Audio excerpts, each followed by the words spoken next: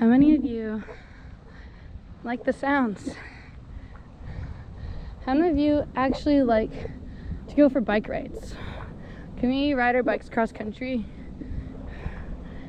Can we like help animals and meet really cool people along the way and eat amazing food and get to know every little area and bring our love and our light inside of our hearts and minds and share them with our communities and create electrical impulses by giving each other hugs, putting our chins over their left shoulder?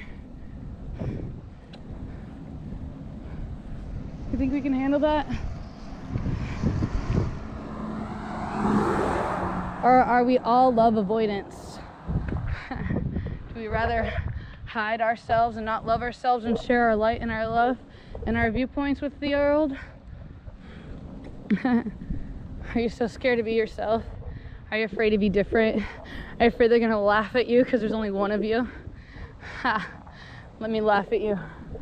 Let me show you how much I love you and how unique you are with every little bit of laughter that you inspire me to give to you just by being around you. Or are you so bitter and am I the one that has to make you laugh and that's why you're here? I don't know. Maybe you're like against either. All I know, there's only two things I can never get back. Thank you, Uncle Frank, for teaching me this lesson. The only two things I can never get back are my time and my energy.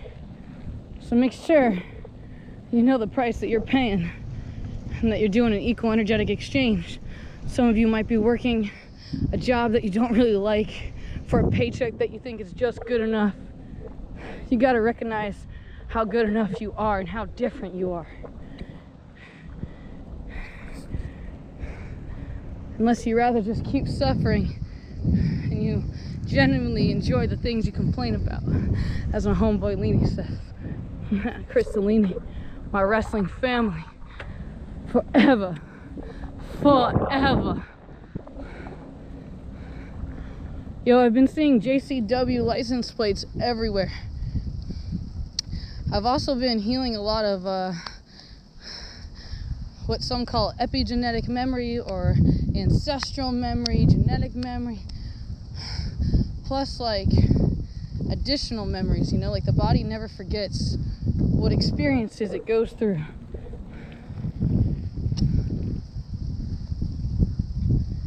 So there's been a lot of re-expression, pain, anger, suffering, mainly things I've stuffed down and didn't want to acknowledge. And now, thanks to Uncle Frank, I'm acting upon that knowledge, acknowledging it, truly enjoying the process.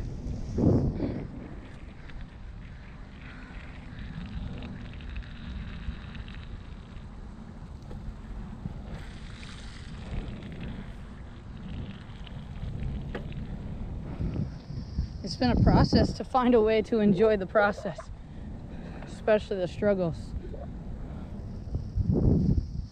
Especially the struggles.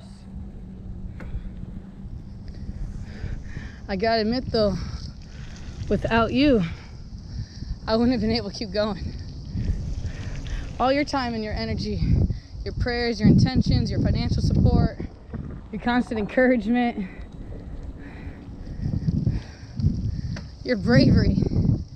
Who else was brave enough to talk to me, to be my friend, to be my assistant, to be an agent to my happiness? Who really cared? Who was there? I'm right here. I welcome you on my journey. I'm thankful to have you. It's been such a pleasure growing and healing.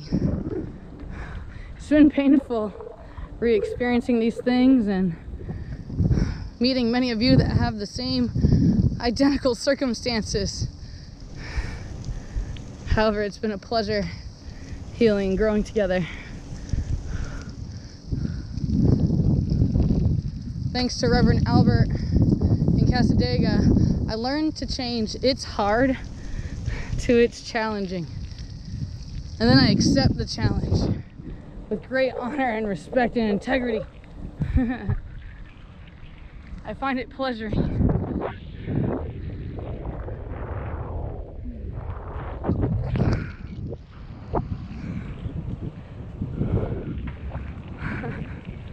If you want to keep going, you got to keep your legs nice. You got to not be lazy. You got to love yourselves and your feelings and let things go. Tighten up. Show yourself some love, some respect. Show God some respect by enjoying the planet and saying, thanks, I love you, planet. You're so beautiful. 3, 7. I don't know what I'm doing. It's like my first bike. I'm having fun though. A lot of fun. Fun. Rah, rah, rah, rah. Just off road. I think it's time for a life bath. Also, guess what? Tell you later. Peace.